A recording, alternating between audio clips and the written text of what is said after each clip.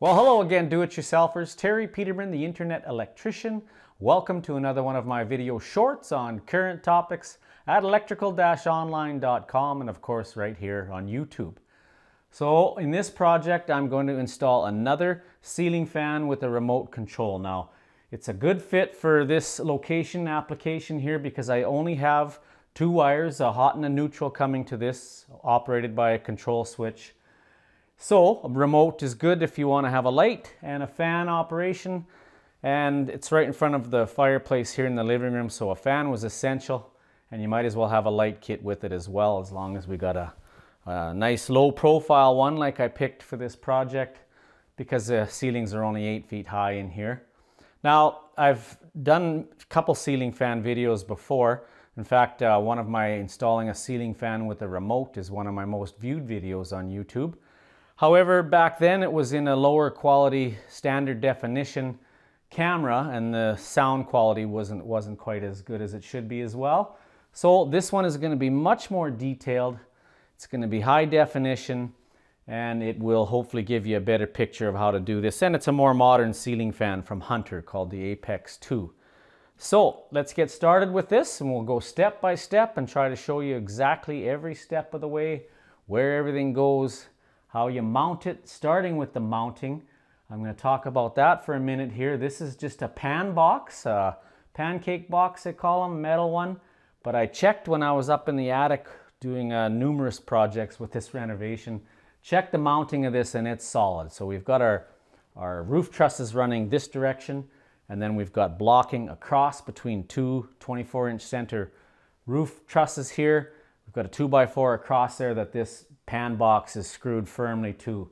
So we can probably trust the mounting holes for the pan box itself to support this fan, but I'm going to do my best to get another wood screw right up through that 2x4 just to make sure it's firm and solid. And the instructions say you either have to mount these to a ceiling box approved fan, or sorry, a box approved for a ceiling fan mount, or then you have to get some wood screws into the structure itself to support it properly. So we're gonna do our best to get that done solid, and always the test to make sure your ceiling fan is good is after you've got the bracket mounted, give it a good tug on it. If you can hang from it, your ceiling fan's gonna be all right. So let's get started by putting the bracket up there and see what we can do to get some extra support into the building structure. So this is the fan we'll be using for this install. It's a Hunter Apex 2 ceiling fan for a large room, 132 centimeter or 52-inch diameter. We'll be using the standard mount on a short down rod for this living room with only an 8-foot ceiling here. So let's open up the box and set our parts all aside and see what we got. All right, so here's all the components of this fan laid out for you. Here's all the blades, of course, reversible blades with the quick mount feature that I'll show you later. Here's the light kit, which includes the fan control capacitors inside here as well. So you bring your wires in through that light kit and plug in, and that makes everything work. Ballast cover for that, or component cover. Your reversing switch is inside the diffuser lens for the light. Here's your diffuser lens and your two LED lamps that they include with it. Your remote control unit and a little quick guide here to help you understand the functions of the remote. This is your main mounting bracket. This is the canopy that covers it. Here's your short down rod mounting ball, hanging ball. All the hardware components are here. Morettes, batteries, and a nice little handy warning telling you not to eat the batteries. It's always useful, including some other useful warnings on the plastic bags not to put them over your head because you can't breathe then. And here's a balance kit. Hopefully you don't need that.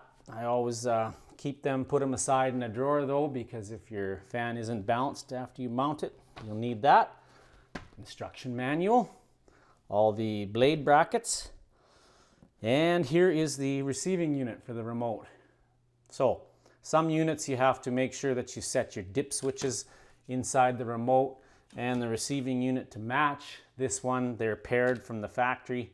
There is a procedure to pair it in the instruction manual should it not be paired. But that should be all done for you. So Even 2 spare screws, one of each kind, just to, if you drop one and can't find it because it bounced under the sofa, they thought of sending you 2 spare screws. So let's get started with this. We'll show you step by step how to install it.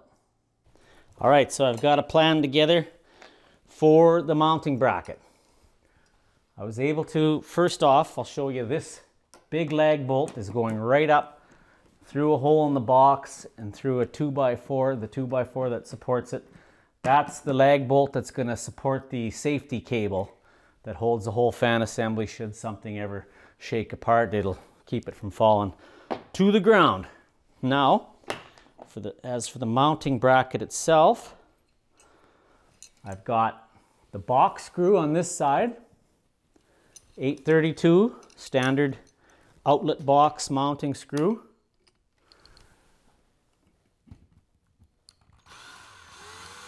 So that's going to fit in nicely there. I removed one of the mounting screws. That was just a number 8 Robertson screw going right up into the 2x4. It lined up right above where I can slip two screws into the other side of this mounting bracket and the oblong elongated slots here that they give you to mount the bracket. I'm able to get the regular box screw in, and with a nice 2.5-inch wood screw right beside the regular mounting machine screw, I'm able to get this screw right up through the structure as well and just snug everything up evenly. There's rubber grommets here on this bracket to keep you from getting vibration through the ceiling structure. So what I've basically got is the 2 standard mounting machine screws holding this bracket up and that large 2.5-inch wood screw. So I can hang from this bracket. That's putting all my weight and nothing moves. So we know I've got a good solid mounting bracket to support this ceiling fan. So there we are in the instructions, just basically describing what I did. The machine screws is option 1, and the second option is having some wood screws. They supply wood screws. First thing I usually do is throw them in the garbage because they're Phillips, and me and Phillips screw heads don't get along very well. I like Robertson or Torx are good, but Phillips, we call those knuckle busters. Anyhow, so I got a different screw up there, but as you've seen, I've mounted the bracket very securely. Next step, moving on, is to mount the factory supplied down rod and the mounting ball. And we got to mount that into here. Now there's a set screw here that they give you a warning, do not throw away, because you just want to back that out of the threads. And we're going to be using that in a minute. Send you plenty of cable here just in case you need to mount this on an angle, or you want a long down rod, or on a sloped ceiling, vaulted ceiling. You need the down rods to get your blades to clear the ceiling structure. So we'll be cutting off a bunch of this wire, but we'll do that after we get it up in place so we don't ever leave ourselves short.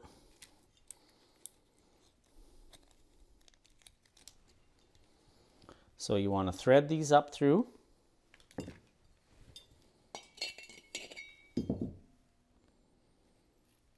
Always want to make sure your canopy is going to slide over top of that mounting ball.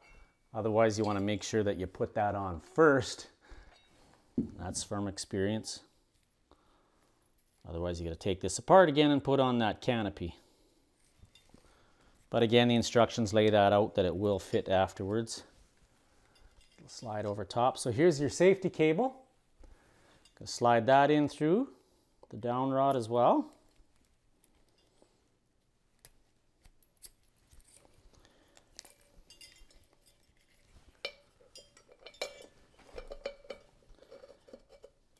It's just a 3/4 inch rigid pipe thread, national pipe thread.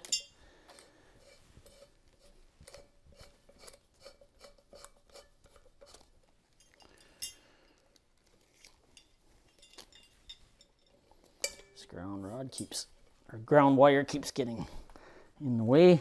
All right, so hand tight is good for that because you're going to make sure it's secured by tightening that set screw that you see right here.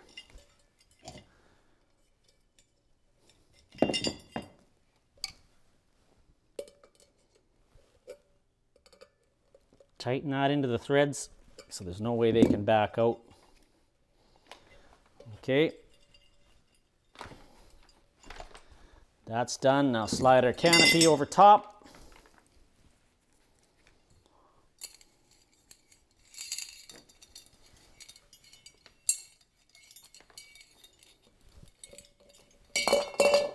And just let that sit. Now we can go up there, hang our safety cable. And I actually like to, before I put it onto that lag bolt, I like to hook it up again. Put it on around the lag bolt first, but then pull it up even higher and hook it on something we'll show you up there that can get you to the right level so it can hang there while you do your wiring connections. If you let it go all the way to the end of the cable, then you're going to have a whole lot of wire to try and get rid of if you want to do your wiring connections while the motor assembly is hanging from the cable here. So let's go up and do step 2, 3, 4, and maybe even 5. Okay, so I've got my whole motor assembly up here. I'm going to put this cable, safety cable, around the lag bolt and tighten up the noose.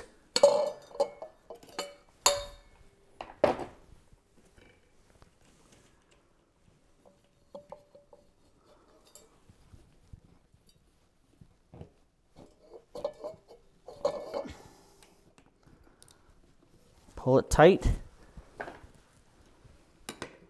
And then finish turning in that lag bolt.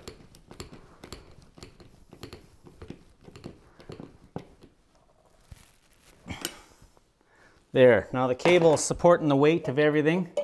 And as I mentioned, I'm just going to pull this up through the bracket for now.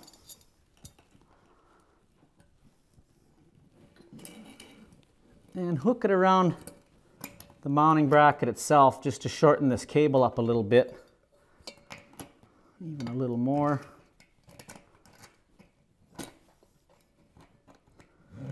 Okay, now see, this way I can cut my wires to the right length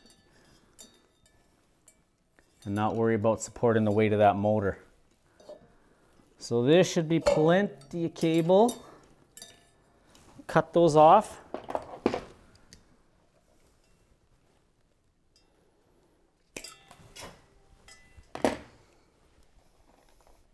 Now this just takes some planning because I'm going to move in for a closer shot while we do the wiring of the remote and show you where it goes.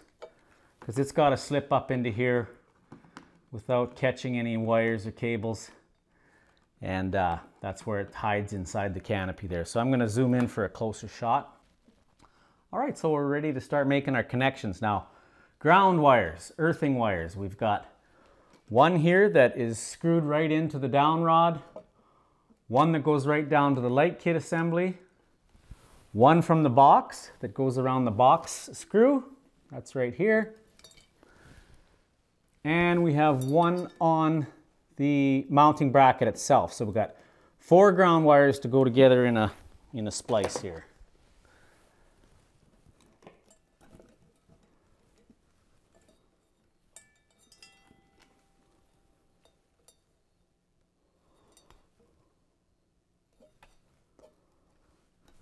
Strip them all. Scrape the paint off of this one. It's all painted from sealing paint.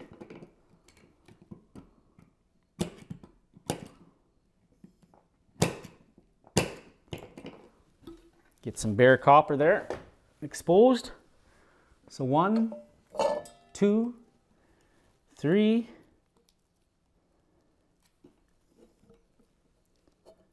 And the 4th one is a supply cable ground. Twist these together.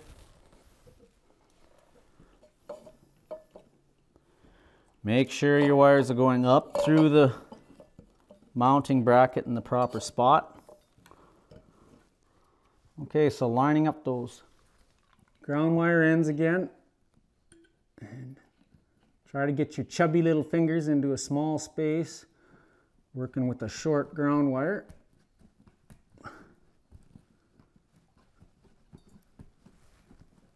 Make sure you got a firm bite on all the conductors. You'll know, because if it doesn't firm up as you're spinning that nut tight, you'll know that it's pushed one of the conductors out of the, one or more of the conductors out of the splice. But used up just about all the tail they left me on that ground wire. Another lesson, always leave plenty of wire. You can always cut it off, but hard to add to it, so better to be looking at it than looking for it is my motto. Okay, I can pull on all 4 of those ground wires,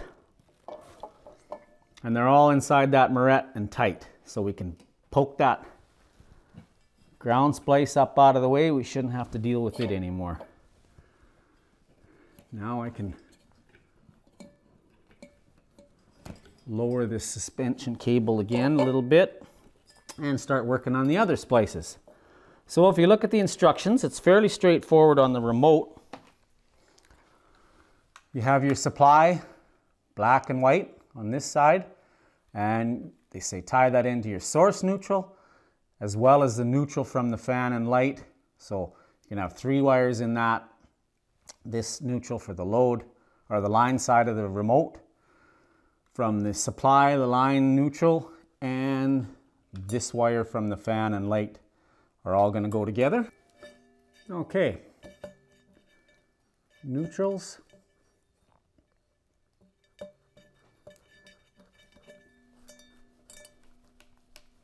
Spin that wire nut on. Okay, so your neutral is connected. Now we've got to take the line side of the receiver, the power in, and hook it to the black supply wire. Of course, the breaker is off. I know that'll come up in the comments. And the switch is off, so I've got double protection.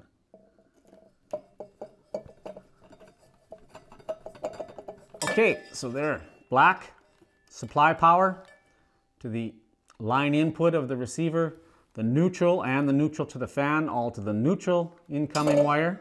Now going to the receiver output side, we got the blue wire for the light kit. Goes to the blue wire of the fan itself.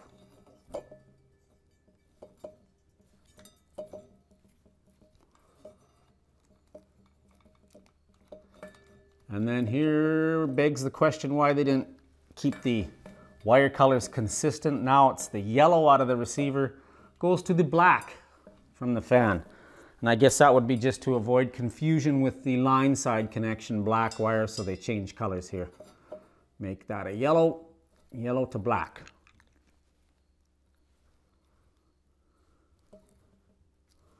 So basically your receiver just receives power from the wall switch, and when it's on, then it's able to receive a command from the remote. So once you've got power here, then it knows from commands from the remote whether to turn the light on, dim it, whatever, or turn the fan, change speeds. It all happens electronically in this little magic box. So now we poke these wires up and out of the way so they won't be pinched on anything.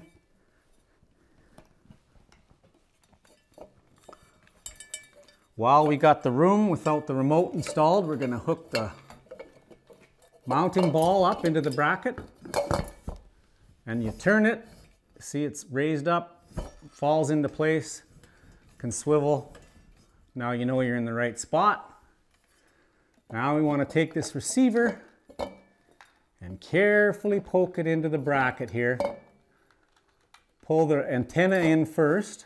It's on the other side of it. And that's just going to be coiled up inside the canopy.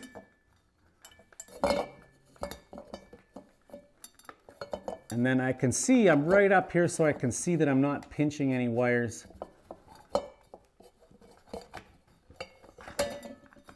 This is where you got to fumble around a little bit to get things right.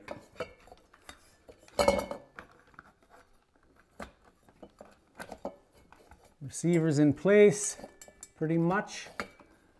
Now I just got to poke any excess cable up into the outlet box. Find a spot for that blue wire. Find a spot for the yellow and black splice.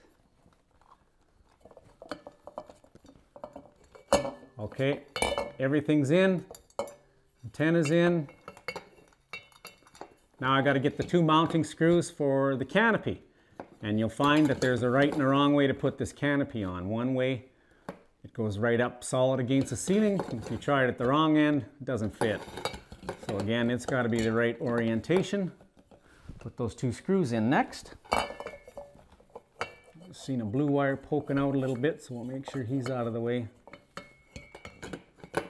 Inside this canopy housing, the wires are fine. What you don't want to have is make sure that when you hang that ball into the socket, into the bracket, that you don't have any wires pinching in there, because that will cause some damage.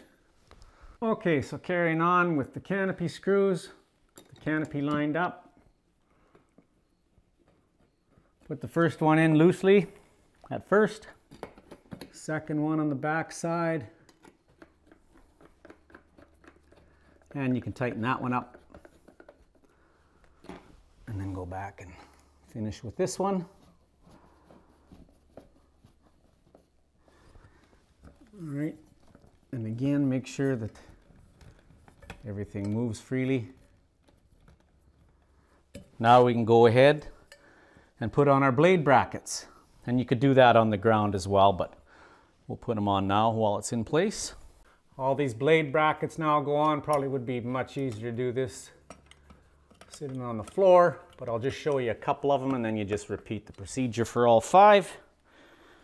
Put in 1 screw at a time, just because they kind of have to overlap each other.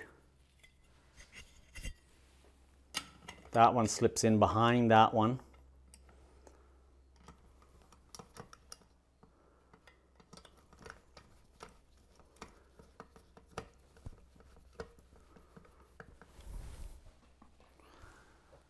And then put your other 2 in and repeat for all 5 brackets. Okay, as you can see, all 5 blade brackets are on, checked and double checked. All the screws, the blade mount screws, just to make sure they're tight, much like you would the lug nuts on your wheel. Now you see there's 3 screws that hold the light kit on. 2 of them have keyhole slots, as you can see here. So all you have to do is remove one of those screws, back out the other 2 just to make sure they're going to accept the keyhole slot.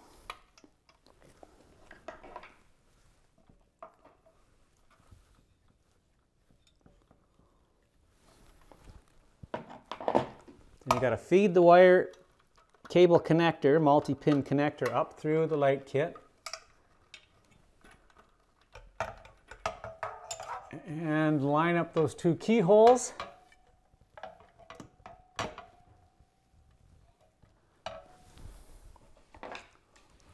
And then install that 3rd screw. Okay, and then get that 3rd screw in, and through the magic of video, this appears to be really easy.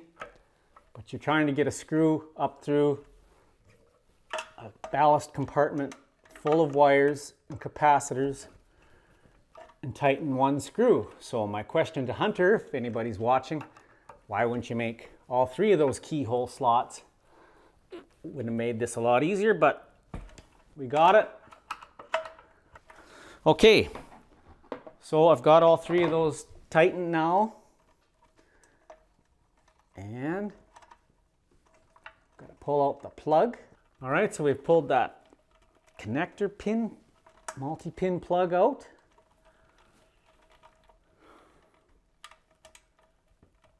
Make sure you orient it the right way. They've got letters on them to make sure you're plugging it in the right way, but I'm sure there's only one way it'll allow you to plug it in. Now try to poke everything back up into there so we can put our cover on. All right, put on the cover.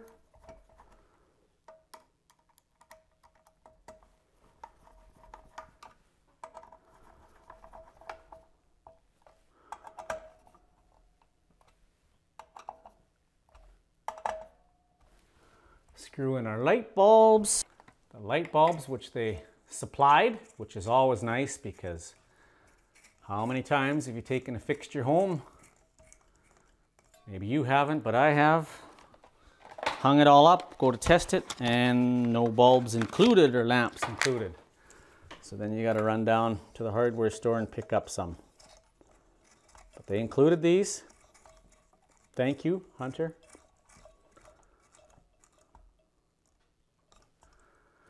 All right, we'll put on the diffuser lens. And you'll see there's notches here that you have to line up. 3 notches. Turn it till you feel it snap into place. Again, make sure everything's moving freely. Put on our blades. All right, so the blades, unpackage them. They come with 2 shades, one a little darker, one a little lighter. So we're going with the light side down. Now, if you can see, these are just quick mount blade mounts that you just push on through rubber grommets. An excellent innovation in fan design. Remember always having to balance them on my head like this and put in those blade mount screws. So now you just line it up all 3 holes evenly, snap it down, check to see that your grommets have come all the way through on the other side, and you're done. Repeat this for 5 blades. Not a whole lot of difference between the shades of these colors here, so you gotta double check, make sure you're matching them all up. It's 2.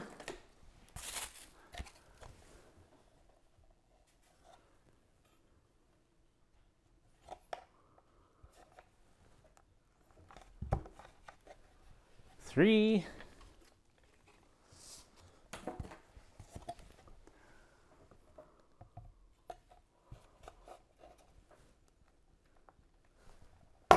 4, 4.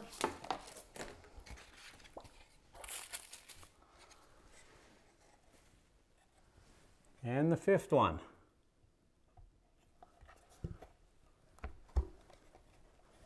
Again, double check to make sure they've all slipped through the grommets properly.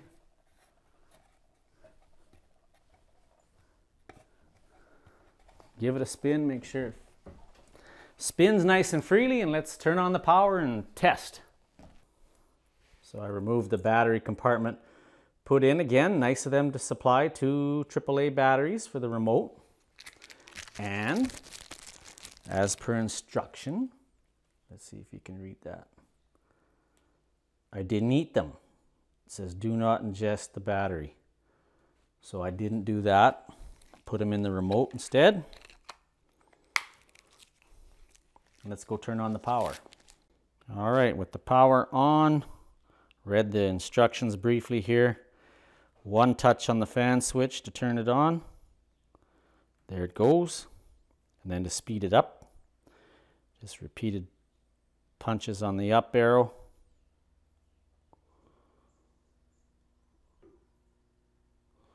And I think we've hit high speed.